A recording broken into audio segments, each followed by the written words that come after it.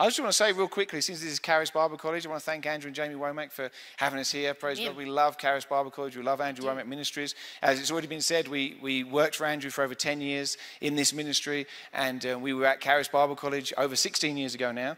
We started Charis Bible College and graduated, and now our kids are graduated, or Josh has, and our son-in-law has, and we love Charis. Amen. We're multi-generational now. Multi-generational. You know, our parents went to Charis as well, so they went after us, though. So anyway, but that was type of weird. Three generations. 3 generations of Charis. So anyway, we love Charis Bible College. If you're thinking about joining Charis, you need to. If you're in Charis, then quitting's not an option, just so you know. I had someone once when I was on staff here say to me, actually, the Lord told me to quit Charis early. I said, no, he didn't. He said, how dare you say that? I said, it's true. I said, I just know God well enough to know, even if it wasn't technically his will for you to be here, now you're here, he's going to see it through to the end. That's what he does. So don't take quitting off the table. Don't think about giving up. You can make it through, and you'll be blessed if you make it through. And I actually think 3 years is the goal, praise the Lord. So there you go. Go for gold. We can tease you with 1 year, but most people, they're going to do second year, and then if you're doing second year, you might as well do 3 years. And if you're like us, we hung around for like 10 years. I think some people just keep doing all the tracks in the third-year program. They're going for like the pension plan or something. Yeah, we know that. But anyway, so Charis Bible, if you're watching online, check out Charis Bible College. If you're here and you haven't registered, register. And if you have registered, congratulations. You are part of a movement that is literally, well, it's not literally, but it's changing the world. It's turning the world right side up, amen, for Jesus. So good job. Do we have anyone here that started in is it January?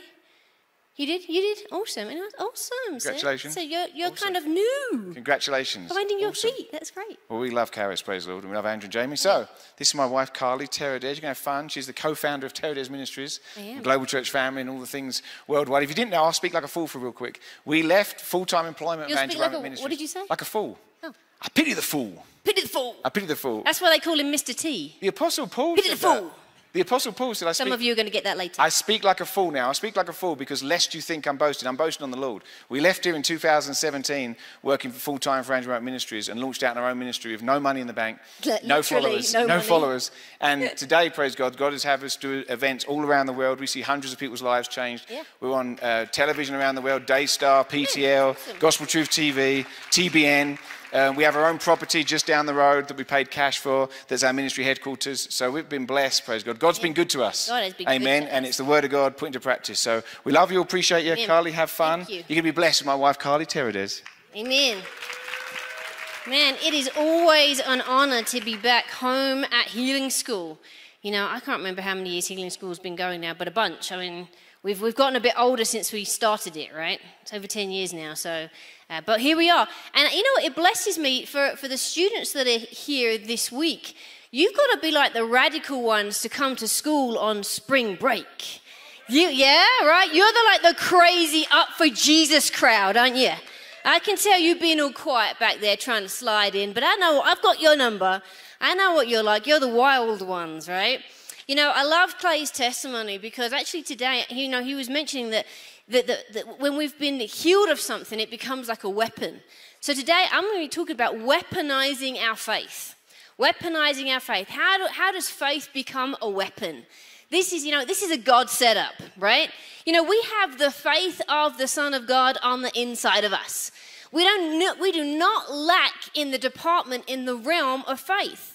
And this is a surprise sometimes to people. I minister to a lot of people all over the world, and this is a common thing that we run into.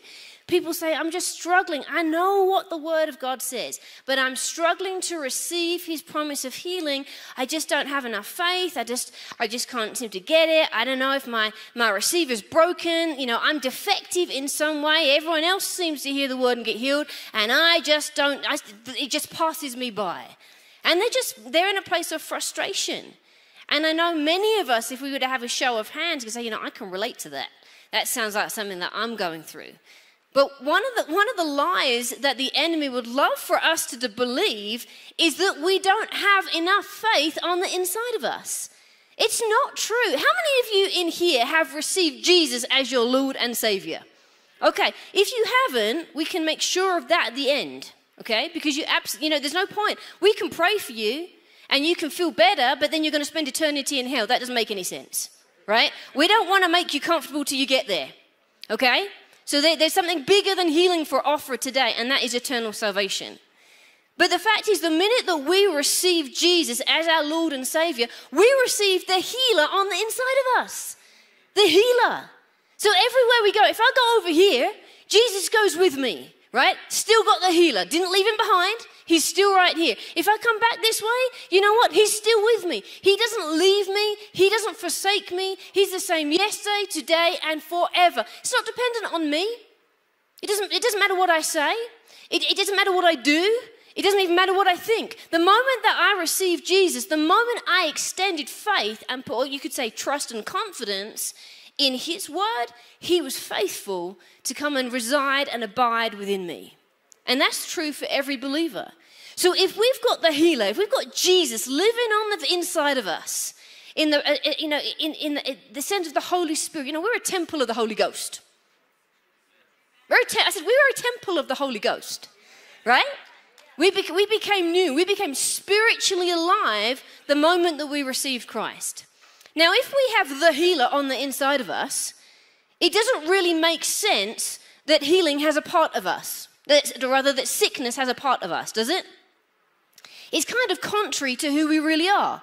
The challenge comes when we don't really understand that we're actually more than just one part. We see ourselves as one part. We see ourselves in the flesh. When I look at you, I don't see you in the spirit. I see you in the flesh, right? But we're more than one part. We're spirit, soul, and body. 3 parts, it says in Thessalonians. And the moment that we received Christ, we became spiritually alive. The spirit part of us on the inside of us is the part where Jesus lives that you can't see on the outside, right? And this is really important because once we come to understand this, we're not going to wonder whether we have enough faith again. We're going to know on the inside of us, listen, I couldn't get any more faith if I tried. I'm locked and loaded. If I've got Jesus, I've got more than enough faith. More than enough faith to raise the dead, to heal the sick, or to cast out any demon in hell, right? More than enough faith. The challenge is, what are we doing with what we have? What are we doing? Are we using the faith that's on the inside of us? If we start to walk in what Jesus has paid for us to have, we'll start to see some things change. I want to look at this. This is in Colossians. So you should have your Bible with you because you're in a Bible school, right? The hint is in the title, okay? But if you don't, then you've probably got a phone and there's lots of Bibles available to you. Okay, we're going to go here to Colossians chapter 2, and I want to just jump in here. We're going to start in verse 6. Colossians chapter 2 and verse 6. It's talking about the fullness of our life in Christ. This is important we understand this. So it says, as you have received Christ Jesus the Lord. Who's received Christ Jesus the Lord? Okay, it says, so walk in him. So walk in him. So here's the challenge with the gospel of grace that some of us have received. We think, well, you know what? Jesus has done Jesus has done everything. I believe in the finished work of the cross. Therefore, don't ask me to do anything because it's all already been done. No, Jesus' part's been done. Yours hasn't. Jesus' part, don't get this wrong. Jesus' part was done. He did all his part on the cross. It is the finished work of Christ Jesus. His atonement was the payment for your healing. It was the payment for your salvation. It was the payment for your deliverance, for your forgiveness, for your freedom. It was the payment for all of the promises that God says are yes and amen in Christ. Right? And when he'd done his part, what did he do? He sat down. Right? He says he sat down. But for us, it doesn't mean that there's nothing for us to do. You know what? I believed on Jesus. That's it. I don't do anything else. Money's just going to rain from heaven. Provision's just going to rain from heaven. Healing is just going to flow through my body, and I'm just going to walk through it, and I'm never going to have a care in the world. How many of you could stand and testify that that is your experience? It's not. It's just not how it is, right? Because we're in this world. Have you noticed? We're still in this world, right? We haven't made it to heaven yet. Once we get to heaven, we can sit down. It's going to be awesome, right? But in this world, we are God's A plan. He doesn't have a backup crew if we don't make it, right? He doesn't have people waiting in the wings like a whole other children of Israel group somewhere, hidden somewhere on another planet. That's not true. That's the stuff movies are made of. We are God's A plan in this world, and we have a job to do. We have a mission. That's why, many times in the Gospels, it talks about the great commission. Do you remember that? When Jesus left and he went to heaven, and but just right before he went to heaven, he told his disciples, I have commissioned you. We have a commission. I'm working with you, but you're on the earth. You're going to be my hands. You're going to be my feet. You're going to go into all the world. You're going to heal the sick, raise the dead, cast out devils. You're going to preach, teach, baptize, deliver people in my name. Do you remember that? Right? So it means, just because, I believe in the gospel of grace, it is a finished work. Hallelujah, amen. But let's not be lazy with our grace. This is really important that we get this, because not only does it affect other people, it affects us. It affects how we approach the gospel in its entirety. So it says here, so you've received Christ Jesus, now the fun begins, right? This is the beginning of the journey. He says, so walk in him. So here is our part. It's not the hard part. Jesus did the hard part.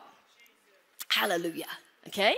But there is a part for us to play, and that is to walk with him in this life, in the power and the authority that he has bestowed upon us, and to appropriate it in the earth today, and to appropriate it even in our own bodies today. So we have a commission with him. He says, so walk in him, rooted and built in him and established in the faith. So we have the faith of Jesus, but that faith needs to become established.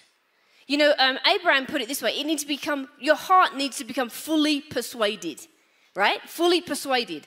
Because I don't know if you've realized, unless you live in a bubble, but in this world, you have a lot of people that are pulling on your attention. A lot of opinions out there that are trying to convince you one way or the other. Lots of potential distractions. Symptoms in your own body can be a huge distraction. Some things happen organically, some things happen through, just incidences of life. Some things happen to us through literally physical demonic attacks of the enemy. But all of these things are trying to get us distracted so that we will never establish the faith that the enemy knows is on the inside of us. You see, he could not stop you getting saved. If he could have, he would have. He's just not that smart. Let's not give him that credit, right? But if he can convince you out of the faith that he knows is on the inside of you, or distract you to a point where you never become established, rooted, firmly grounded in that faith, man, you'll walk as poor and as defeated and as sick and as depressed through this life as anyone else that wasn't a believer. He wants to try to inoculate you to the power of God that he knows that you possess. Because every day that you wake up, he's like, oh no, they're awake. They lived through another night, right? He hates you because he ain't you. That's a fact, right? He wants everything that you have that he will never have. But look at this. Let's go on down. It says, that as you have been taught, and abound with thanksgiving. So walk in him. This phrase, so walk in him, in the Amplified, it says, regulate your lives and conduct yourselves in union with him. In the Passion Translation, it says, progress further in your relationship. So here we see that faith, the faith that we already have, that we have the measure of the faith of Jesus on the inside, with the full measure of Christ. We have, Peter says, we have like precious faith, the same faith that Jesus has, we have, because it is Jesus' faith, right? But it says here, if we want to progress in our relationship, if we want our faith, that very faith, to become rooted, grounded, and established to a point where we can apply it and it works in whatever area we need to apply it to a point where it becomes a weapon, a force against the enemy, that only happens through relationship.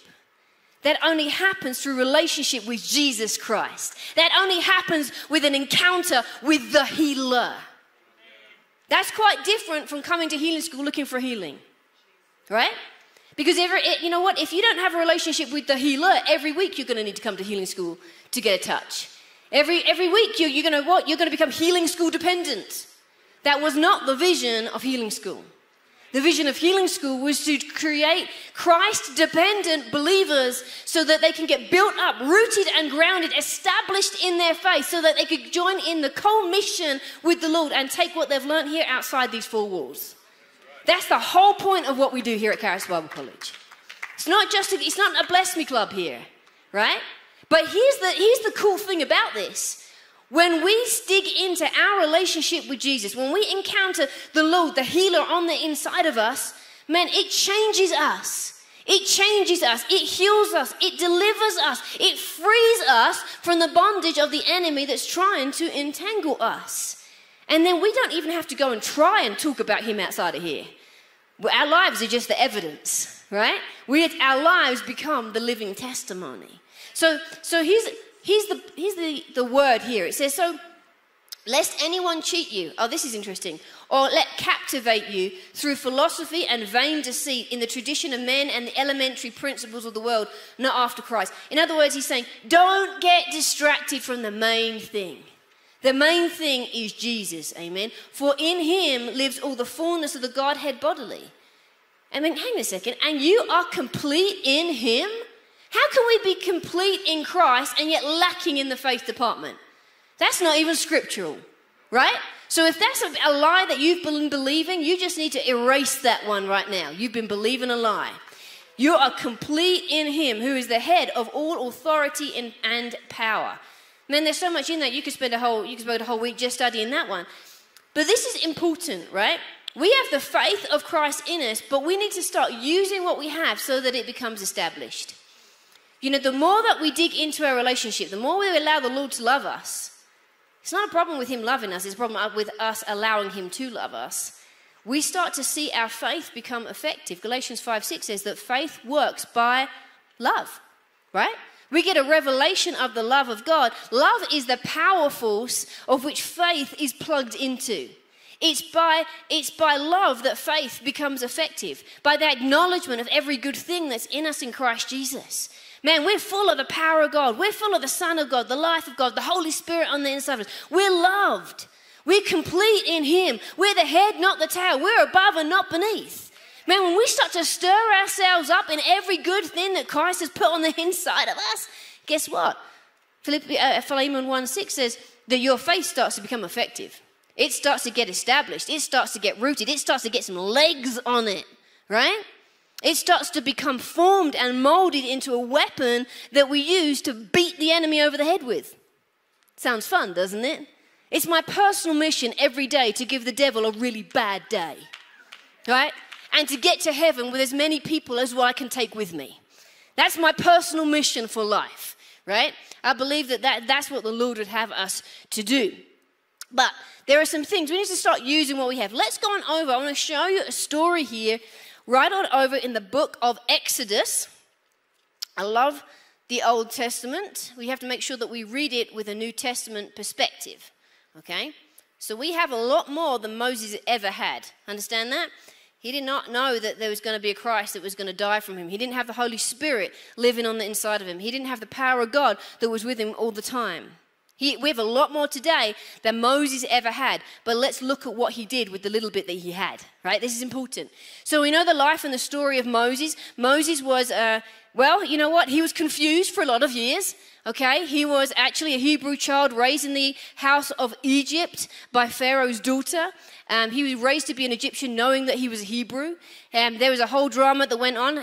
He killed a man. He went off on the backside of the desert for 40 years, hiding out. God found him right there in the middle of that. And he says, Moses, you're the perfect candidate. You're just the man I need to go and take my people, the Israelites, out of slavery in Egypt. Isn't that interesting? The very thing that the enemy sent to destroy will be the very thing that God uses to deliver you. Man, that's just like a kick in the teeth for the enemy. I love that. So he sends him back. He sends him back and he says, you know what? Pharaoh's going to fight with you. He's not going to want to let the people go, but I'm going to do mighty signs and wonders, the plagues of Egypt. I'm going to show myself strong through you, and eventually, if you're not, Pharaoh's going to let you go. You and the 1 million people I've sent you to deliver. This wasn't a small task, right? And Moses was a little apprehensive about it at first. You know, you can read this in Exodus chapter 3. He was a little bit apprehensive. Anyone ever felt a little bit apprehensive when they see the plan of God for their lives? Like, do you want to pick someone else, maybe? You know, sometimes, you know, I wouldn't pick me. You ever thought that? God, I don't know why you're picking me to do this. I wouldn't pick me, right? But God sees in you things that you don't see in you. He sees you in your full potentials. When he sees you, he looks past the problems. He looks past the failure. He looks past the inadequacies. He looks past all the things you don't think you can do. He says, you can do all things through Christ who strengthens you. Amen? So here's Moses. He goes back. Now, he eventually gets with the program. The plagues happen, and off they go into the wilderness, on the way to the promised land. They get to the Red Sea, and by this time, the Pharaoh's changed his mind again, and all of the Egyptian army are following in hot pursuit. But know what? Moses, through this time, there's some things on the inside of Moses. Moses has grown up. He's grown up. His faith has started to become established. He's been with God on this journey, and he knows that he can trust God. He knows that God is faithful. He knows even when it seems like something is completely impossible, God is not going to break his word. When God makes a promise, he's a promise keeper, not a promise breaker. So he knows that God is faithful. That faith on the inside of him has become established. And Moses has grown up. He's matured. He's become fully persuaded in his heart that God will say and do exactly everything that he says he will. So this challenge, it might be a new challenge for Moses here in Exodus chapter 14, but he knows that God is faithful. And so here they are. They have the Egyptian army behind them. They have the sea in front of them. The people are all upset. And they're saying, for it would have been better for us to serve the Egyptians than die in the wilderness. This is a moany group of people. It really is, right? I feel for the man here.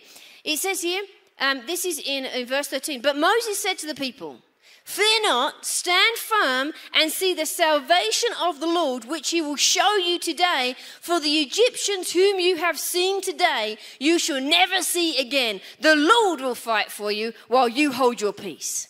This, you know what, if this was a presidential campaign, this would have been like his rally speech, right? I mean, they'd have been like, yeah, I want to vote for this man. Let's go, Moses, right?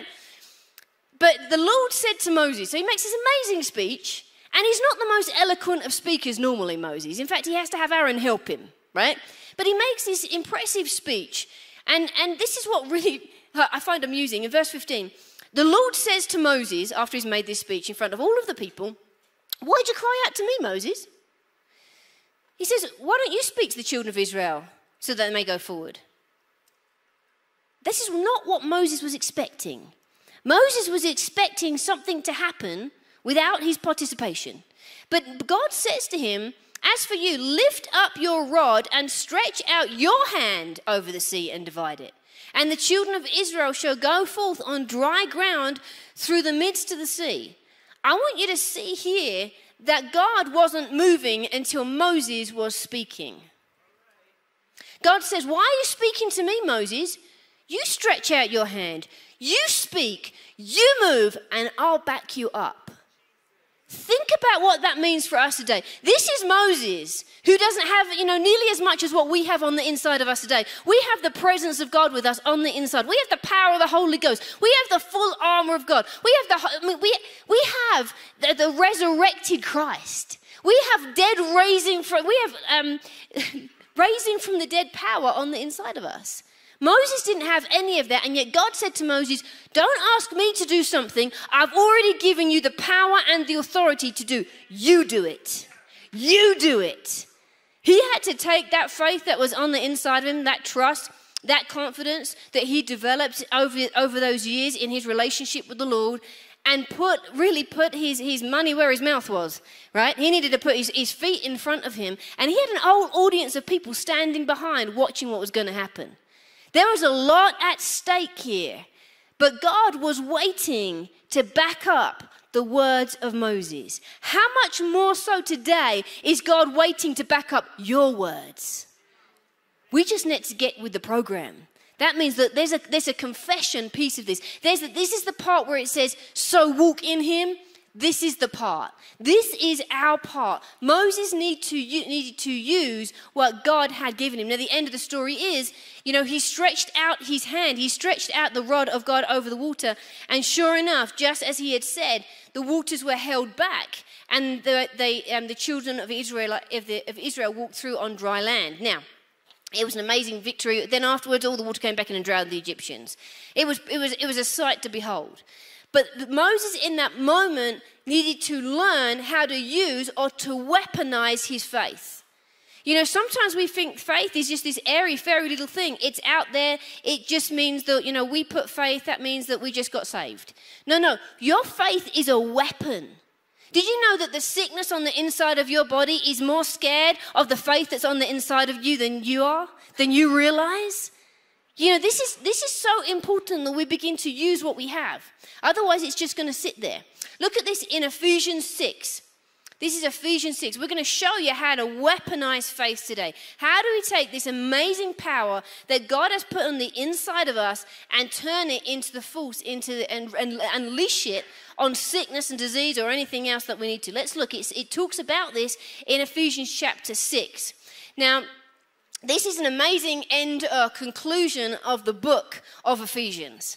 Paul just unleashes here so many amazing truths. But here in the end, he says something that gets my attention. He says, right at the end in verse 10, he says, finally, my brethren. In other words, if you study this out, this means if you take away nothing else from what I just said, make sure you get this. Now, that's a pretty big statement for somebody that if you just read through the book of Ephesians. There's a lot of good stuff in there, right? But he says, if you don't get anything else, you need to get this. So pay attention. He says, be strong in the Lord and in the power of his might. He says, put on, how do we do this? By putting on the whole armor of God, that we may be able to stand against the schemes of the devil or the wiles of the devil. Not Wile E. Coyote, right? He's crafty, he's scheming, the wiles of the devil. You know, our fight's not against flesh and blood, but against principalities and powers, against the rulers of darkness of this world and spiritual forces of evil in heavenly places. It says in verse 13, therefore put on the whole armor of God, that you may be able to resist in the evil day, having done all to stand. This means that if we're going to fight sickness, if we're going to fight disease, if we're going to see those things eradicated, we've got to know how to get dressed in the morning. And the problem is many of us have grown up, and this happens so often. We get our ticket to salvation. We get our helmet of salvation, right? Our ticket to heaven is what I call it. And we just stop there. We stop progressing. We get saved. Maybe we get filled with the Holy Spirit. Maybe we start talking in tongues. But then we do nothing else. You know you've been given a whole toolkit, a whole armory. Girls, you have accessories, okay? You have accessories, right? We love to accessorize, don't we? Right? We have an accessory for everything. Here you have an accessory. But you know what? You have to put them on. No one's going to come alongside you and get you dressed in the morning once you're an adult. We're not going to do that, right? We're not living in the medieval times when they had dresses, right? We have to dress ourselves. Adults, get dressed. That's a very practical word, okay? Get dressed, put your clothes on. But many of us, we have on our helmet of salvation, we forget we've got a whole load of armor in the back room that we need to put on.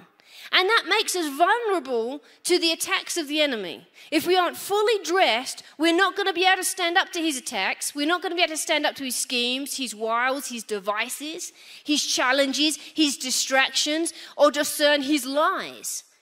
You know, sickness and disease is of the enemy. It's absolutely from the pit of hell. It was paid for by Jesus on the cross. But the enemy needs our cooperation in order for that sickness to manifest in our body, because he has no authority of his own over us as believers. This is really important we understand this, because once we get born again, we do not belong to the enemy any longer. We are possessed by the kingdom of heaven. We are possessed by the possessor of heaven and earth, God himself. The enemy has no rights over you. Absolutely no legal rights over you whatsoever. He doesn't own you. He can't manipulate you. He can't do anything to you without your cooperation. He needs, and he'll take passivity as permission. This is really important. He'll take your passivity as permission. If you say nothing, he's like, well, thank you very much. I'll just take that as an amen. Right? He will. That's the wiles of the enemy. So we can't be passive in this world. We can't be passive in this battle just because we can't see it. We need to make sure we have our armor on. In the Message, it puts it a little differently. It says, take all the armor Take on all the armor, all the help that you can get, and use every weapon that God has issued. Truth, righteousness, peace, faith, and salvation are more than words, it says. Learn how to apply them. You'll need them throughout your life. God's word is an indispensable weapon. God's word is an indispensable weapon. This is one way that we learn to weaponize our faith. It has to be grounded, not upon how we feel in the moment, but it has to be grounded upon the word of God.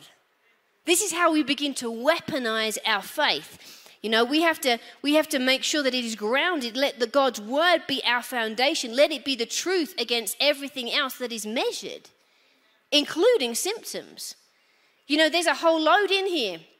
And let's read on down. It says, stand therefore, having your waist girded with truth, having on the breastplate of righteousness, your feet shod with the readiness of the gospel of peace. And above all, so more than anything else, this is what we need to understand, is what it's saying. Taking the shield of faith with which you will be able to extinguish all of the fiery arrows of the evil one. So faith is the fire extinguisher of the faithful against the fiery darts of the faithless. It's a fire extinguisher against the fiery darts of the faithless. You know, the devil does not know what to do with a faith-filled believer. He just doesn't have any defense against that. Because his whole manifesto is rooted on fear and lies and propagating unbelief.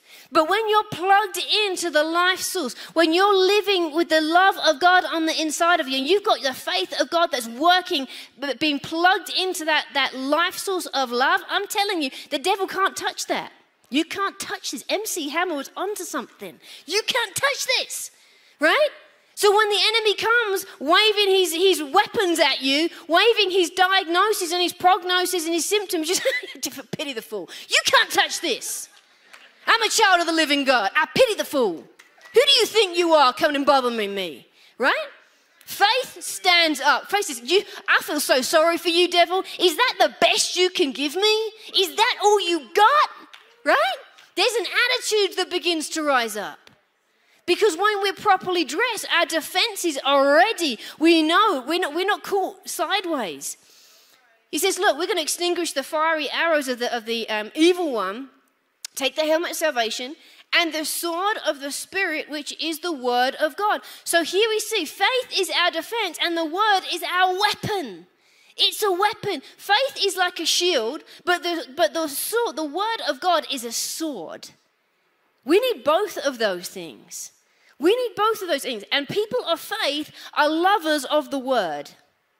You're not going to find somebody that you look at and say, man, they're a faith giant.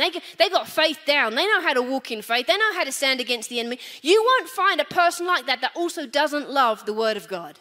It is always at the root.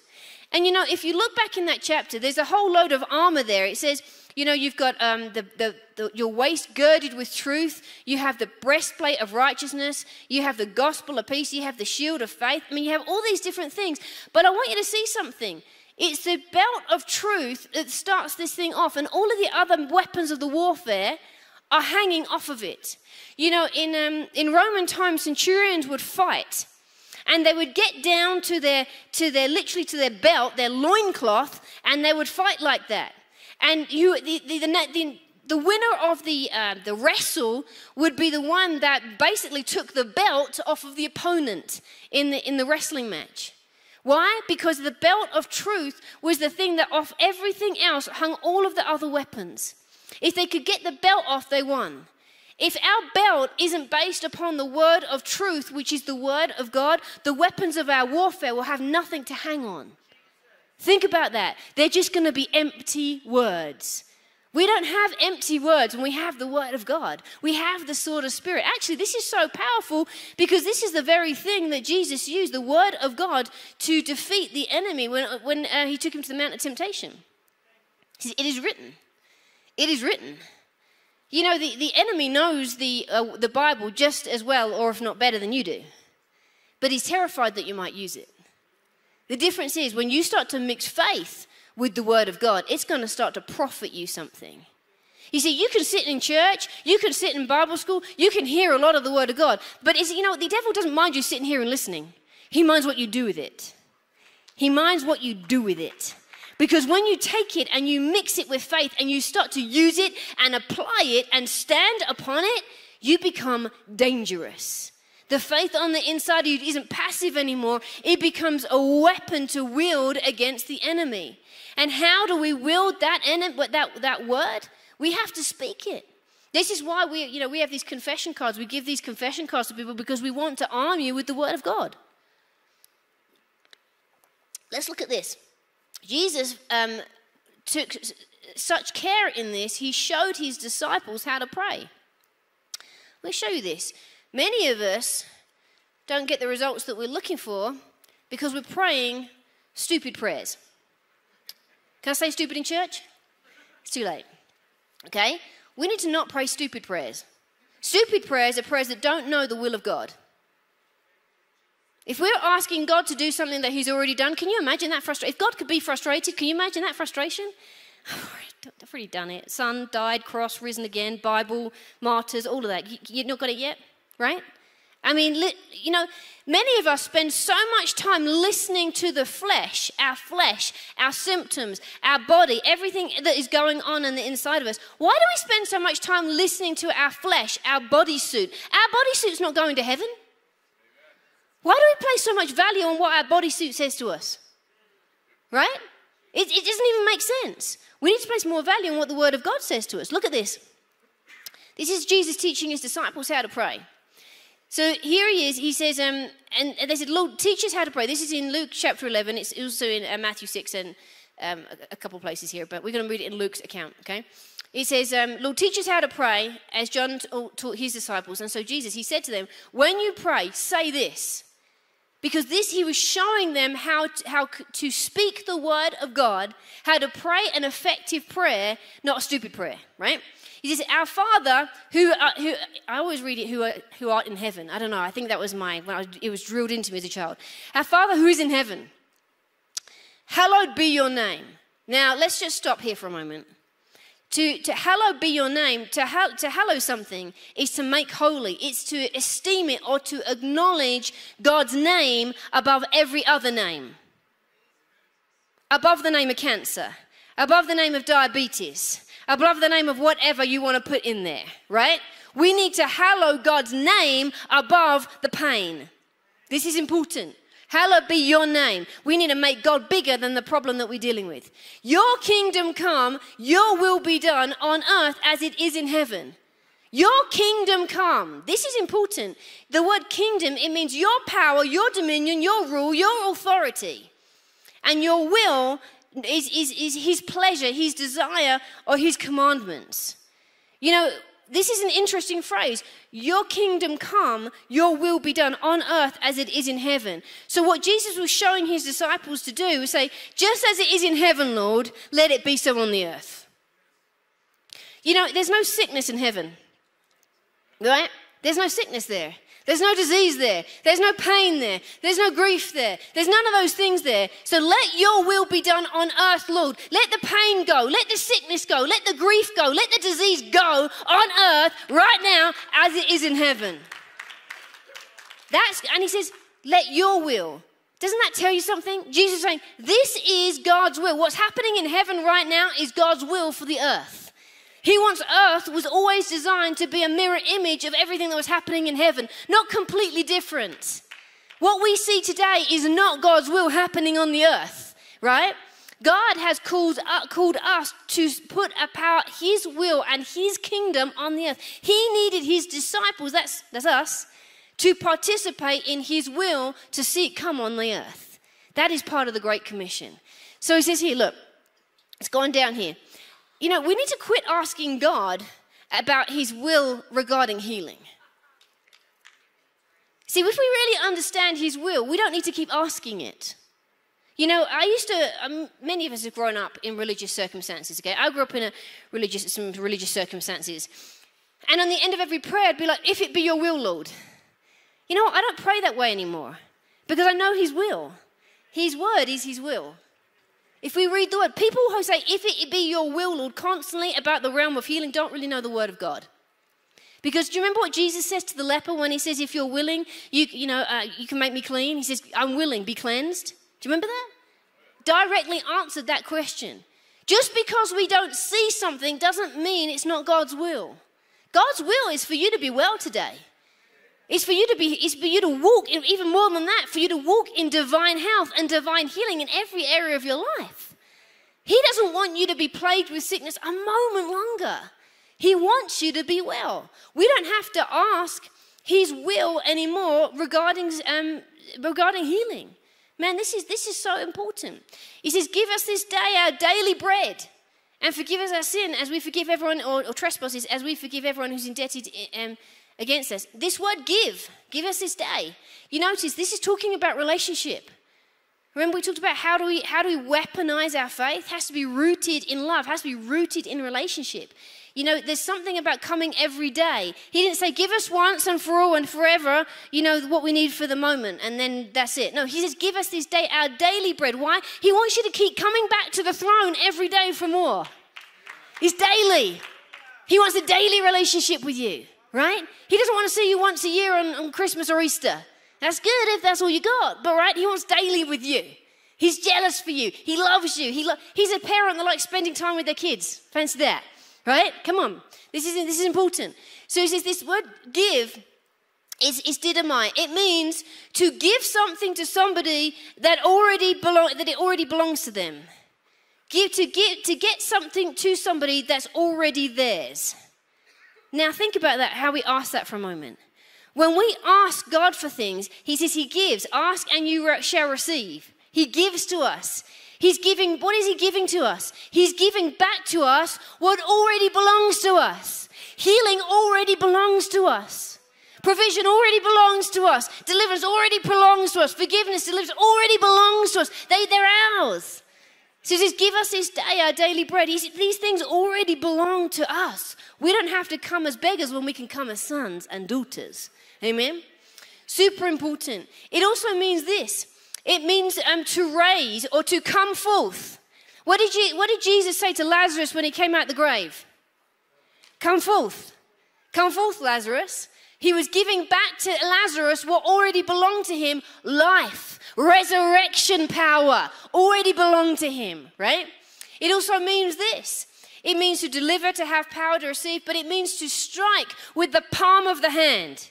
You know, when the enemy comes at us with sickness, when he comes at us with disease, when he comes at us with a terrible report, we need to show him the palm of our hand. Smack right to the face, right? Talk to the hand because I ain't listening, right? Strike with the palm of the hand. It's too late because I've already been given these promises in Christ Jesus. When we take God at his word, we strike the enemy in the face. So important. And it says, and forgive our trespasses, our sin. Now this word forgive, it's translated differently in different places, but in this particular occasion, it means to lay aside, to leave, to cause to expire, or to not discuss anymore. Settled, done, forgotten about, is over. We're not going to talk about this anymore. Man, this is really important. Sometimes we need to change the way that we talk about ourselves. We need to change what we confess about our situation. You know, in Hebrews 10:23, it says that we should hold fast to our confession of faith. You know, that or profession, it says profession in the King James. Profession and confession mean the same thing. They mean to say the same as. To say the same as what? To say the same as about our situation that Jesus is saying about it. What is Jesus saying about our situation? What is Jesus saying about that doctor's report? What is Jesus saying about the symptoms that are in our body? We need to be saying the same as. Saying the same as. And move away and leave the conversation if it goes in a direction other than the Word of God. Man, this is how we begin to weaponize our faith. To speak out and to confess, and then we possess. You know, there's not possession without confession. Right? Somebody needs to get this. If you want to possess something, you have to confess something. You cannot possess the promises of God if you have not first confessed Jesus is your Lord and Savior. That's not going to work, right? So confession always precedes possession. You know, a while back we had a situation our daughter Hannah, she had started, now many of you have seen her testimony, but you know, when she was miraculously healed when she was 3 years old, but when she was 9 years old, clumps of hair started falling out of her head. Like big chunks. She'd wake up in the morning, like her pillow would be covered in chunks of hair. Now, for a 9-year-old little girl, this is concerning. For a parent, this is concerning, right? She got really self-conscious about it. She wanted to wear ball caps and hats all the time. She didn't want to go and play out in the cul-de-sac with the neighbor kids anymore. It was really bothering her. She tried to cover it up. But you know, and we looked into this. This was a hereditary form of alopecia. And there really wasn't anything that the doctors could do about that once clumps of hair start falling out. There's no follicles left there to grow anymore. So they couldn't help us anyway. And then something on the inside of me says, hang on a minute. You know, the enemy is trying to steal from our little girl. Mama bear. You've messed with Mama bear, right? Big mistake. Big mistake. And I remembered that scripture there in Hebrews 10:23. We need to hold fast to our confession of faith without wavering. So we need to start, because he who promised is faithful. God cares about every hair that's on your head, the smallest part of you. So I'm like, God, you care about our 9-year-old's hair condition. It might not seem like a big deal for anybody else, but it's a big deal to her, and therefore it's a big deal to you. And he said to me, I want you to find all the scriptures on hair that you can find and write them out. So that's what we did. We wrote out on a big white sheet of paper. We have them somewhere. We took a picture of it. But we had all these scriptures that we could find. And the Lord showed me that Hannah's faith was set that she just couldn't imagine, and this would be hard for anybody, to lay a hand on somebody's head and you pray and then hair just shoots right out the head. That's kind of like a hard thing for someone to imagine, right? And so he said to me, this is how I want you to do it. I want you to write all of these scriptures out and pray them with Hannah before she goes to bed at night, and tell her that don't worry, that while she's sleeping, that the miracle's happening. The hair is growing. And then the first thing to do when she wakes up in the morning, before she cleans her teeth, before she has her breakfast, any of that, is to go and check in the mirror and to look for the hedgehog hairs. That's exactly what the Lord told me. So I explained this to Hannah. We're going to pray through these scriptures, and this word applies to you. And we're going to take this word, and we're going to confess this word, and this word, let it be unto your hair according to his word. She's like, amen. And so now what do you need to do in the morning, Hannah? I'm going to go in the morning, and I'm going to go and I'm going to look in the mirror, and I'm going to check, and I'm going to look for the hedgehog hairs. You know those little baby hairs that first start growing through like a hedgehog, right? This is how the language of the Lord used. So we did that. In the morning, she gets up, she goes and looks in the mirror, she says, Mommy, I have hedgehog hair. Hallelujah. I'm going to take that hedgehog hair any day, right? Childlike faith. And I'm telling you, if you saw a picture of her now, you'd never know that she ever had alopecia. By the end of that week, she probably had an inch-long growth on her hair. It was miraculous hair growth. And now she has such long, thick hair. Man, that stuff gets everywhere, doesn't it? Right? I mean, she's got a mane like a lion. But here's what we need to do. We need to take the word of God and not just hear it. It's good, let it soak in, listen to it. But if you want to see it, you have to take it and apply it and use it, like it says in Ephesians 6. We need to make sure that we put it on. It is a powerful weapon. This isn't just our saving faith.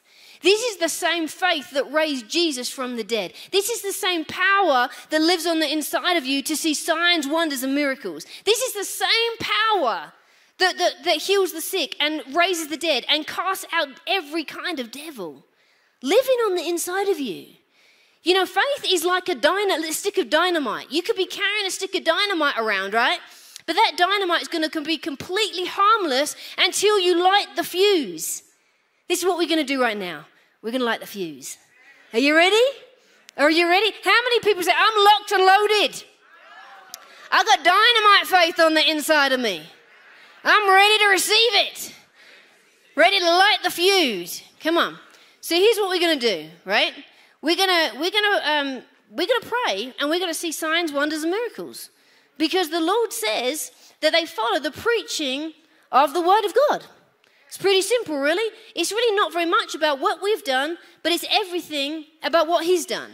So we've believed and we've confessed, And this is what we do, we stand, okay? I think that's a good thing to do right now. Let's stand, shall we? Stand for a moment. Get all the wiggles out. Awesome. Now, the Lord showed me some things before I came here today when I was praying for you this morning. I want you to just raise your hand so I know if you've come to receive healing for yourself. Awesome. Keep your hand up so I know where you are. Come to receive healing for yourself, just show me where you are. Okay, now look around, see those hands up? Here's what we're going to do. You're already believers, right? I've got a lot of believers in here, yeah? Okay, full of the power of God, the dead-raising power of God. You're believing believers? Okay, awesome. I want you to lay hands on somebody that's standing up. With their hand, well, not standing up, put their hand up in the air. There we go. You know what? If you're watching at home, you can lay hands on yourself. Right? You've already got a majority. You're already in a great cloud of witnesses. You've got the Father, Son, and Holy Ghost present. So just come into agreement. Lay hands on yourself. Okay? Awesome. I don't want anyone to be out on their own there. Okay? Perfect. If you need someone, if no one's standing with you, just wave so we know where to direct people. Everyone got someone over here is waving? Okay. Someone lay hands on this lady in the purple shirt. Anyone else? Okay. Awesome. Yep, you can lay hands in a row if you need to. All right, awesome. Do we have someone that can play keys? Oh, they're playing. They're just really quiet. Perfect. It's not a real person. It's a CD, I think. There it is. Okay, so here's what we're going to do. We're going to pray. Now, if you've got a prayer language, I just want you to start praying out loud in your prayer language. I'm going to pray. I'm just asking you to be the people that lay the hands on, and I'm asking you to pray in your Holy Ghost, in your prayer language. So you can do that right now. Thank you, Lord. Lord, I thank you that your power is here with us everywhere we go. But Lord, I thank you that you have an anointing right here and right now for healing in this place. Lord, I thank you that it's your will to see your sons and your daughters free from this condition. That they should live no longer with sickness and disease, not a moment longer. And right now, we command that healing power to flow up through their spirit and out through their flesh in Jesus' name. From the top of their head to the soles of their feet. Father God, I thank you that your healing power is moving right now. It's moving right now in every one of my brothers and sisters right now, flowing through their hands as an extension of you into the person underneath their hand. Right now, we command that power to flow through them. Thank you, Lord. Thank you, Lord. There's a warmth running down somebody's spine right now. Thank you, Lord. I heard the Lord say there's a reformation happening. No, it's a reformation. It's a reformation. I need to say that right. It's a reformation that's happening. He's reforming some things in you. Right now, there's a reforming of some bones. There's bone structure that's being reformed. There's bone spurs that are being removed. I see a pitting in the cartilage and the ends of bones in the joints, a pitting where there's a disintegration. Right now, the Lord is creating in you strength in that pitting. There's strength in there. There's cartilage coming back in there. Right now, thank you, Lord. We receive cartilage where there hasn't been. Bone strength, bone density where there hasn't been. Thank you, Lord. I see the Lord says that He's doing a reshaping. There is a reshaping even of the orbit of the eye, the structure of the eye, and the shape of the eyeball. Thank you, Lord. Somebody has had a problem with an eye socket, the actual bone structure, the orbit, and then a problem with the shape of one of their eyes is slightly different from the other one. One eye is a slightly different shape to one of the other ones. The Lord is reforming that right now. I see one side where a kidney is really little and the other side where a kidney is full size, where there is a withering of one side and there is a full normality on the other side. Right now, we command those organs to be of normal shape and of normal size. Right now, in Jesus' name. Thank you, Lord. Thank you, Lord. Thank you, Lord, for equal ovaries, for equal testicles, for equal lungs, for eyes, for ears. Thank you, Lord, for symmetry in the body in Jesus' name. Thank you, Lord. Right now, there is an equal strength on both sides returning. On both sides returning. Hearing in both ears. Vision in both eyes in Jesus' name. Thank you, Lord. There's a reshaping of the lining of the intestines and of the lungs, on this soft tissue. There is soft tissue the Lord is reforming on the inside where there has been inflammation, bleeding, ulceration of the intestines. Right now we speak life and health over those intestines. Function as you were created to be in Jesus' name. Thank you, Lord. I see somebody with scarring in the lungs and even fluid. Scarring and even fluid in places that it shouldn't be. Right now we command that scarring to leave, that lining of the lungs to be repaired, breathing to be easy. In Jesus' name. There's been a cloudiness on your chest x-ray, but right now there's a clarity coming back to that. There's a clarity coming back to that. There's fluid that has pooled in parts of your body where it shouldn't. It's putting pressure on your heart, on your lungs. It's even causing edema, fluid retention. Your kidneys are struggling with the amount of fluid to clear that from your body. We command that fluid to be removed right now. In places where it shouldn't be, to be removed right now. I see a weakness in the wall of the bladder, in the muscles, and even the signals that go from the bladder to the brain to deal with sensation and emptying. Right now, you need to be putting your hands up if these things apply to you, so I know that you're responding. Thank you, Lord. Thank you, Lord. Right now, we command those muscles, those bladders to be strong, to be functioning, to be your brain to be rightly interpreting the signals of the bladder. In Jesus' name. Thank you, Lord. Normal function, no more incontinence. In Jesus' name. Thank you, Lord. I see concaves turning to convex. In other words, where there has been indents, they're going to pop right back out again. I don't know what that means, but I think that's to do with some kind of structure in the body. Thank you, Lord. Thank you, Lord. Right now, there's a spinal atrophy. An atrophy in the spine. I see somebody that has had a problem. You've had injections into joints. You've had injections into your spine. And that hasn't really resolved the problem. In fact, it's made it worse. Hasn't had any long-term effect on you, improvement whatsoever. Right now, the Lord says, I'm going to fix this for you right now. Right now, we command healing into the spine, healing into the joints. Right now, movement into those joints without pain. We come against those rheumatoid. There's somebody that has a type of arthritis that's really autoimmune disease that's causing it. Right now, we cancel that diagnosis in Jesus' name. We command full movement in those joints, full movement in the spine, normal space between. Somebody has a labial tear in the hip, a tear in the hip, right deep inside the hip. There is a tear, there's a pain in the hip. I think it's on the left side. But anyway, right now we command healing into those hips in Jesus' name. We command those hips, those shoulders, those elbows, those joints, those wrists, knees. Thank you, Lord. Move without pain. Move right now. Rotator cuff, move. Somebody has a problem. I keep seeing the words bony fingers, but that doesn't make sense because you should have bony fingers. But it's like a swollen knuckle. It's like they look particularly bony. I don't know. They look different. And there's a swelling at the knuckle joint. Right now, it causes pain to just open and close your hands in a fist. Right now, the Lord is healing you of that. Thank you, Lord. You know what? When you believe, when you receive, there needs to be some movement. Faith always has some movement. So I want to encourage you to move, to bend, to stretch, to move, to do something that maybe was difficult before. I see a couple of other things the Lord showed me. He says the word spondylitis. Spondylitis, whatever that means. The Lord is healing that. And then there's some specific types of conditions that the Lord spoke to me. One of those was basal cell carcinoma. Basal cell carcinoma. And the other one, it sounds a little strange, but if you've got it, you know it. It's a histiocytoma. This is a malignant fibrous kind. The Lord says it's particularly in the fibers of the body.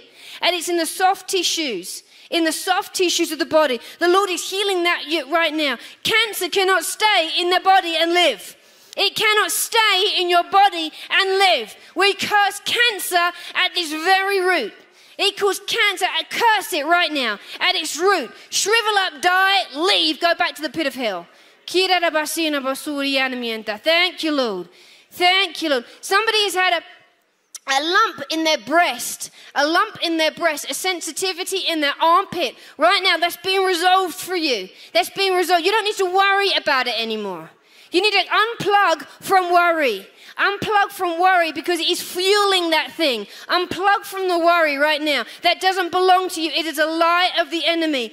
Somebody has a problem with their eye ducts, with the tear ducts in their eyes not making natural tears anymore. You have to use the little droppy ones in the bottle. This is you? Right now, put your hands on your eyes right now. Right now, we just command those eye ducts to function in Jesus' name. Eye ducts function right now in Jesus' name. We command tears to flow naturally. Tears to flow naturally. We remove every blockage in the structure of your ducts right now. We command them to function as they were created to be. Thank you, Lord. I see a problem with somebody walking on the sides of their feet. It's like when you walk, you don't walk in a normal way. You may have to have orthotics in your shoes, but you walk on the sides of your feet almost, and it's like your feet aren't straight. They cause you to trip. Right now, we command those feet to be straight and to be level in Jesus' name. Walk straight, walk level, walk sturdy right now. Thank you, Lord. Steadiness of walking. Steadiness of walking. Thank you, Lord. Thank you, Lord. Thank you, Lord. There's an issue with the left side of the heart. I see somebody with a weakness on the left side of the heart and the way that the blood flows through the heart. And the way that the heart is structured, it's not pumping as well on the left side than it is on the right side. We command that to be corrected right now in Jesus' name. Thank you, Lord. Thank you, Lord. High blood pressure, come down. Someone's had an issue with swallowing. You've had an issue with swallowing. You get impaction. Sometimes it's like food gets stuck in your throat. Right now, the Lord is opening up those vessels. He's removing that inflammation. He's removing that allergic reaction. We take authority over that autoimmune response right now. We command that throat to open, that digestion to open right now. Thank you, Lord. Sjogren's syndrome, issues of the thyroid gland, be gone right now. Hot sweats and palpitations, night sweats. Somebody wakes up, you get really, really, really hot at night. Right now, we just command that to stop. We command that sleep apnea to leave you and that blood pressure to come back down to a normal, healthy level in Jesus' name. Thank you, Lord. Somebody, you have an issue with your elbow. It shoots pain down your arm. And when you grip, it's painful at the elbow, but it shoots pain down your arm right there. God is healing you at your elbow. He's healing you at your elbow. He's healing you in the nerves right now.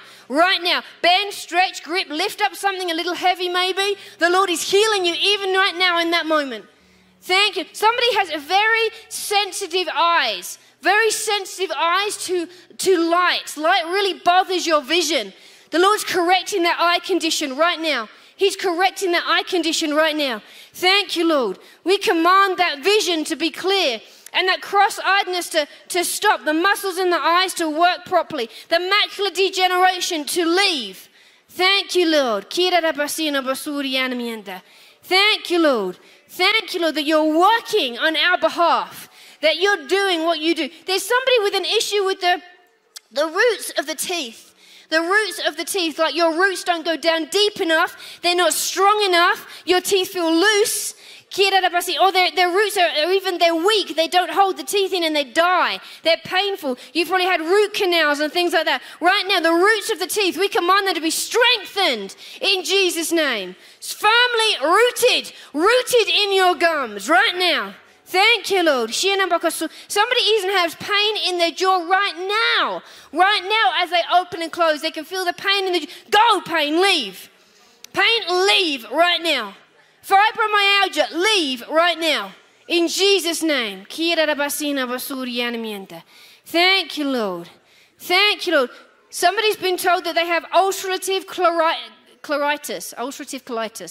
It's an intestinal thing. I probably butchered that. Ulcerative colitis. Right now, we cancel that diagnosis. We cancel it in Jesus' name. It doesn't belong to you anymore. It's not who you are. It's not who you are. We take authority over those intestines. And we say, intestines, you dissolve, digest, and absorb food as you were created to be. As you were created to be. Thank you, Lord. Somebody has adenosis. Adenosis that causes swelling in glands. It causes some swelling in your glands and your lymph nodes. That doesn't belong to you either. It can leave too. Thank you. There's somebody, you have a problem with your hearing that's caused by the little bones in your ears are almost crumbling, the tiny bones, and it's causing like a conductive hearing loss. They said it's something to do with age, it's conductive hearing loss. Listen, that doesn't belong to you. You might retire. You don't need to retire, you just refire. How about that? There's a refiration, right? You don't have to grow old and grow sick. It doesn't have to be who you are. Right now, we just command strength in your hearing. Every tone, every pitch, every decibel in Jesus' name. We command that ringing to cease, that weakness to leave right now. Right now, somebody's getting strengthened in their knees. They're feeling a strengthening even in their knees as they stand. A strengthening in their knees as they stand. Thank you, Lord. Lord, we believe and we receive everything that you have given us today. Every part of us, Lord, we receive your healing power in every single part of our body, every single cell, every single muscle, every single nerve, bone, tendon, right now in Jesus' name. Thank you, Lord. We receive your healing power flowing through every part of us, strengthening every part of us, driving out all sickness, driving out all disease right now. So only health and healing and wholeness remain. That's all that can remain in Jesus' name. We take authority over those things. Those symptoms cannot remain. That pain cannot remain. Full range of motion, full movement, full strength, full capacity in every part of us. Every organ functioning as it was created to. 100% in Jesus' name. Thank you, Lord. We believe and we receive. Let's give the Lord some praise. Thank you, Jesus. You're so good to us. He's such a good God. Now, here I want you to do. Now, stay standing. I want you to check yourself. Check yourself, move, bend, stretch. How many people would say, I felt a tangible difference in my body? There's something different in my body. Just put your hand up where you are. There's people over here. Only put your hand up if you felt a difference in your body. Check yourself real quick. Check yourself and put your hand up if you can feel a difference in your body right now, something different. That's awesome. Keep your hands up so I can see where you are. Look at these hands. I want to see what, now I want you to do something, while you've got your hand up, I want you to do something very important, not for my benefit, but for yours. I want you to come on out and come down here because I need to meet you. There's something I need to say. Come on out. If you've got your hand up, because you know only the people that have received something tangibly different in their body. Real quick, this is how you keep what you've just received. I would do a disservice if I didn't tell you. Give a round of applause. Look at all these people. These are people, you should only be down here if you know something changed when we prayed, you feel a difference from before and afterwards. Look at all these people. Is there anyone else? Anyone else that say, I feel a tangible difference in my body, there is something going on that wasn't going on before, and I know it's God? Come on down. This is like a game show, right? Not really. Okay. Here's the thing. When you leave here, these symptoms are going to try it on. And now we've just taught you, we've been speaking about weaponizing your faith. And I want you to keep what you've received. And the enemy is a liar and he comes only with a counterfeit. He comes with a counterfeit. And so when those symptoms, if they try to come back, just hang on a minute, I know your name, right? I know your name and you don't belong to me. It's not the thing coming back, it's the counterattack. You understand that? It's the counterattack. It's a counterfeit. It's not real. It's just a counterattack. So you just rebuke it in the name of Jesus. And here's how we solidify something. You know, in Revelations 12:11, it says that they overcame him by the blood of the Lamb, by what Jesus has done, and by their testimony, by what they were prepared to say about what Jesus has done. So when we testify, when we speak out what God has done for us, it immortalizes it. It makes it real. Our body needs to hear your body needs to hear what you have to say about it. Your body is going to take directions from you. Your body is listening to your testimony. And it has to respond, amen? So what I'm going to do, I'm going to invite Ashley to come on up here. And we're just going to do something really cool. Could you turn around and face the rest of the people so they can see your beautiful faces? Turn around, smile at them, and then Ashley's going to give you some. So here's what we're going to do. If you're at the front here, it's not for prayer. We're going to have prayer later. This is to testify what the Lord's already done, right? Okay, so I'm going to start right here. I'm going to part the sea here, like the Red Sea. You just take a step that way. There you go. That's great. Okay, tell me what happened. You can take a seat. Everyone be seated. It'll be great. This was only going to take a few minutes, but I'm telling you, this is powerful, and it solidifies what's happened. We've seen some healings today, and we want to solidify what's happened. So if you're testifying, you can come up here. If you need prayer, you can sit down. We're going to have prayer in a minute. Make up your mind. It's up to you. You can sit down You can have a sit down. We're going to have prayer in a minute. That's awesome. Okay, what happened, miss? And here's the thing. No preaching. We're just going to say what happened before and what happened afterwards. What happened, miss? My knees and my ears. So what was wrong with your knees and what was wrong with your ears? Just every now and then they would just seem weak, and I've just been claiming the scripture that I will be strong, just like Moses was to climb the mountain until the day I... And how are your knees now? They are, yeah. Test them out. Yeah, there you go. Walk up the steps and back. Come on. Whoop, whoop, whoop. Come back down on. again. Come on. Come back down again. How'd they feel? Much better. That's awesome. You're healed. Praise God. You're healed. That's awesome. How about your ears? I'm believing that I will hear acutely. Amen. Ears be healed right now in Jesus' name. That's awesome. Praise the working. Lord. Thanks for testifying. That's awesome. Miss, what happened? I was told I had a severely leaky heart valve, and How long for? I found that out late summer, and a test in January that showed me it really was leaking very badly, and I feel this tingling, prickly feeling in that area. It's on the left side of my heart. Right where the leak is. Yes. So you're healed. Praise God. That's awesome. Hallelujah. That's Amen. awesome. Praise God. What happened? Oh, my knee and my hip and my shoulder. Your knee, hip, and it's almost head, shoulders, knees, and toes. Okay, so what happened? My hip was very rotated and my leg was shorter, because the knee is off. And then I had a hard time with my shoulder. I have a hard time sleeping because of the pain that comes from this shoulder. Did you have pain before? Was there pain before when you moved it? Could you move it before? Yes, I moved. Now. Before you came to this meeting, how was it? Oh yeah, I do this. I test it out all the time. Yeah, it's not clicking. The shoulder's not clicking. It was clicking before? It does. And how's your hip? And how's your legs? Well, right now they're feeling really good. That's because you're healed. Praise God. That's awesome. Praise God. That's awesome. What happened? I've been taking some bone medication for about 1.5 years, and the side effects on my right jaw, it just locks sometimes when I'm eating.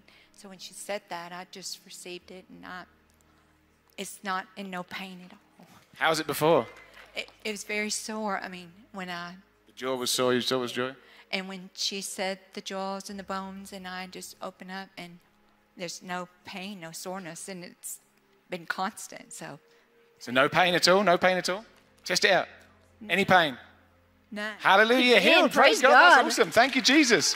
What happened? My back pain left. You had back pain? How long did you have back pain for?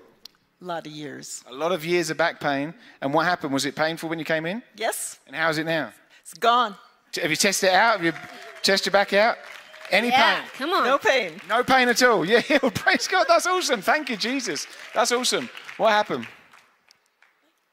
I have what they call trigger finger. I don't know if anybody's ever had it, and I've had many operations. And I was supposed to have an operation last week, couldn't have it, and we were praying, and I'm moving my hand. So you wasn't able to do that before? Do something you couldn't do. You couldn't do that. Show everyone else. So before this meeting, you couldn't do that. No, it would just stick out, this finger. It would just stick out. And how's it now? You can make a fist. When's the last time you could have done that? It's been a while. It's been a while. So you're healed, praise God. That's awesome. Thank you, Jesus. That's awesome. You're healed. You had some Holy Spirit surgery Come on, what right happened? I had, for like the last almost 2 weeks, I've had pain in my root, in my tooth, and it's been hard to bite down on that side, and even when I chew gum, I chew it on my other side.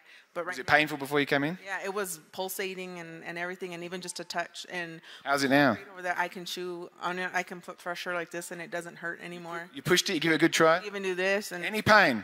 You're healed, praise God. You're healed. That's awesome. Love You it. had pain in your armpit. I had the pain in my armpit, and the enemy kept trying to you have a growth in there, you have a growth in there, and I just kept rebuking it, and now it's gone. I don't have the pain anymore. Pain's gone. Hallelujah. It's gone. You're healed. Praise God. That's awesome. Thank you, Jesus. What happened? It was something that I've dealt with, my throat. I have, my esophagus is really, really small, and I have a hard time swallowing. I get choked, and so I have to go periodically to have it stretched. And I've been standing for my healing, and I wasn't even standing for that particular thing a while ago. And when she said throat, it was like I had a icy it was just like I had just breathed really cold air. Right. You could feel it when you breathed. I did. And how's it now? Good. You're taking big breaths. You feel different? Yeah. That's awesome. You're healed. Thank you, Jesus. That's awesome. Praise God. What happened? My eyes. So, your eyes, what happened? My eyes were extremely dry from my previous job. I worked with a lot of chemicals. And just always dry. And then they started to get sensitive to light. So I've been believing, even before she said, for my eyes. And now, they feel like I just put eye drops. No sensitivity to light. Look. So no sensitivity. They look good. Right now, they feel like I just put eye drops. It's amazing. And you didn't. They look watery. So your tear ducts are working again. Yeah, that's right. Praise the Lord. That's awesome. Hallelujah. Thank you, Jesus. What happened? When I was born with scoliosis and a heart murmur. I could feel my back straight and the pain subside, and I could feel my heart start beating like a regular person's heart would. You felt your back straighten up. You look pretty straight right now. Yeah, it's amazing. Praise God. You're healed. Hallelujah. That's awesome. Praise God. Thank you, hey, you need to go that's get yourself measured. right there. Yeah, that's a straight back. Yeah, look at him. Look at this. Thank you, Jesus. That's a straight back right there. I bet if you get measured, you'll find you've grown a little bit too. That's right. You're probably grown taller. Yeah. What happened? My nose has just been it was kind of hard to breathe because the air wasn't really coming out well. I had a surgery a couple years back then. My adenoids came out, and then that really didn't work. And then I just proclaiming that the devil, he took my adenoids, and I just proclaiming that I will get them back. Come on. And then I just can breathe better now. You feel different if you breathe deep breaths through your nose? How's it feel? It feels a lot better. Better than before you came in? Better than before, ever before. Better than ever before. You're breathing better than ever, praise God. You know why? Because Jesus healed you. That's awesome. Deep breath through the nose. Good. Praise God, he's healed. Thank you, Jesus. That's awesome. That's awesome. What happened? I had a pain in my shoulder for Pain in your shoulder. How long for? Is it the shoulder I'm squeezing, or is it the other shoulder? That shoulder. Okay, good job. Okay. Well, you're healed, so it's okay. And it was really painful, and my mom said it was a knot, and earlier I felt it, and I could still feel it, and it was in pain.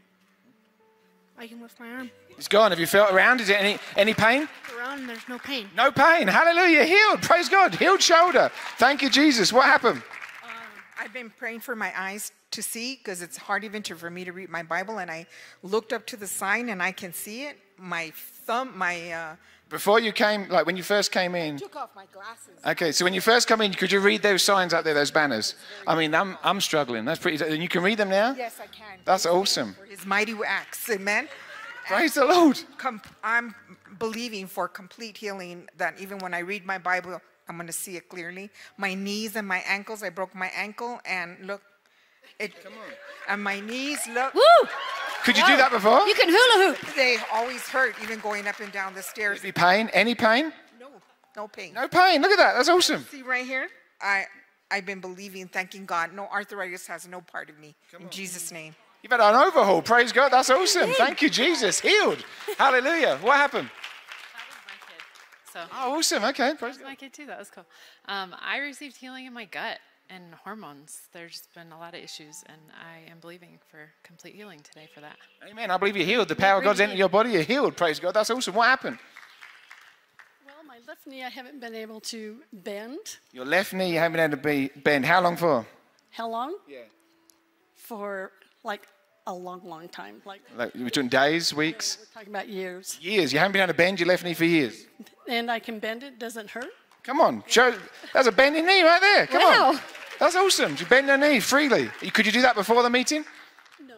Come on. Yeah. Could you do that before the meeting? No, I couldn't do that. Not that far of a bend. I couldn't get that bend. And healing of a perpetual phlegm in my throat. Every time I swallowed, I just could feel the phlegm, and it's just totally gone. It's gone. Praise God, you're healed. Thank you, Jesus. That's awesome. A lot of you are having multiple healings. That's powerful. That's awesome. What happened? Well, I have a fake knee. And since I had the knee replacement, my hip has been feeling like it's been going out. And so I've had a lot of pain there. I have no pain tonight in my knee. Pain's gone. Have you twisted it? Have you tried moving it around? How does it feel? It feels good. Any pain? Yes. Any pain? No pain. No pain. Hallelujah. Healed. That's right. Praise the Lord. I've also been praying because I've been losing a lot of my hair. And so I'm sure God has healed that. Amen. The power of God's entered your body. I believe in every hair follicle, as well as your hips and your knee. That's awesome. Praise God, you're healed. Thank you, Jesus. You testify, miss? Amen. What happened?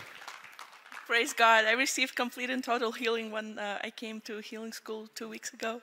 Awesome. And today it was the roots of the teeth. Okay. I had root canal since I was little for years and years and years. And now, even though I had pain coming down here. So you had pain on the way here? How's the pain now? It's gone. Come on. God's healed your teeth. Praise God. That's awesome. Hallelujah. Thank you, Jesus. Amen. That's awesome. Thank Praise you. God. Let's give the Lord Hallelujah. some praise. Let's give the Lord That's some praise. awesome. Come on. Thank you, Jesus. That's awesome. Praise the Lord. That's awesome. Yeah. Thank you, Jesus. So did you notice something? I didn't lay hands on anyone. Did you see that? I didn't leave the stage.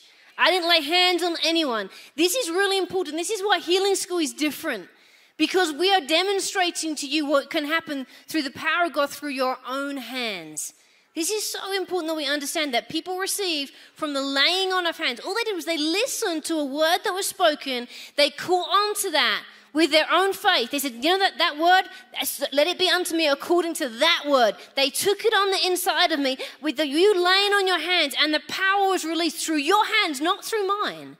This is important because it means if it can happen in here, it can happen out there.